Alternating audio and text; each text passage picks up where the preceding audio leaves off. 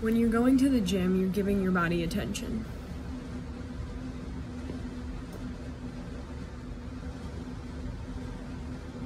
Just gonna let you sit on that for a second. So this means, if currently in your life right now, you don't give your body a lot of attention, you don't pay attention to it when it's doing things, going to the gym is gonna feel uncomfortable. You know you wanna do it. You know you kinda have to do it in order to feel better. You don't know how you wanna feel better, but you wanna feel better. So you hear that going to the gym is the way that people feel better, which it is.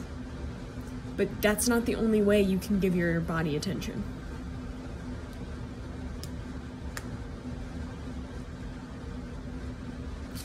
You can engage your core. Just right now, whatever you're doing, sitting, standing, on the toilet, that one might be a little hard, but just try to bring your belly button to your tailbone, or your spine. Suck your belly button to your spine. You are now recognizing that you have a body.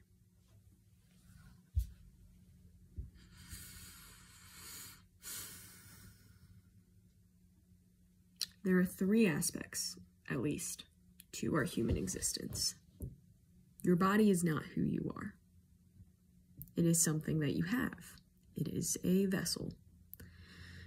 So when you are, in order to feel better, you need to work on your body in whatever way works for you. You don't have to go to the gym. The gym is today's society version of working on your body. We used to have to go hunt. So hunting every day, literally, was us working on our bodies. Can you imagine what they would be like back then? Like, Jim, he's not even hunting. God, he's so lazy. Poor Jim's just completely disconnected from his body. Can't literally do anything. Well, Jim would not exist. I'll just be real. Because that was a time of survival.